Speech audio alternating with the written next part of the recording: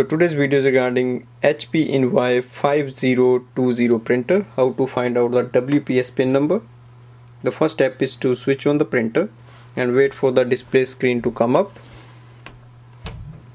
And on the display screen we press the option setup.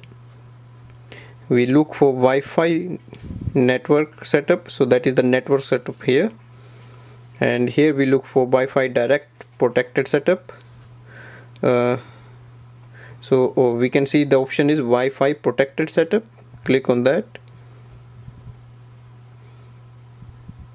It will say if it is already connected, you can press yes and reconnect again. Now that gives the option to generate the WPS pin number. Press the pin.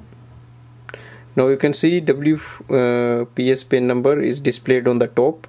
This pin number is different every time we generate it, so we have to use it within 5 minutes, otherwise it will expire and we have to go for the whole process again. So that's the way we can find out the WPS pin number. Thanks for watching.